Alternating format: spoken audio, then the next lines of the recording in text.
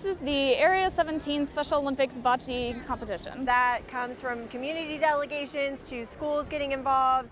Special Olympics. We have about 150-ish athletes competing here today. There are probably 7 or 8 different teams, and we've got 4 from Lubbock ISD, so we've got a really good representation here. Aaron, Raphael, and Tyler Solis to court 1. So this is growing some of their social skills. You know, COVID really did a number on a lot of these athletes where they were not able to have those interactions anymore. We took kind of a 2-year break because of COVID, and so all the athletes are so excited to get back out there and get back to competition. And being able to come out here and see our firefighters, to see our LCU women's and men's basketball, soccer teams, and just getting to have a good time with them. Making a positive impact on our community and showing that we care. It means absolute joy. And also making friendships with them. I think it's a really cool experience.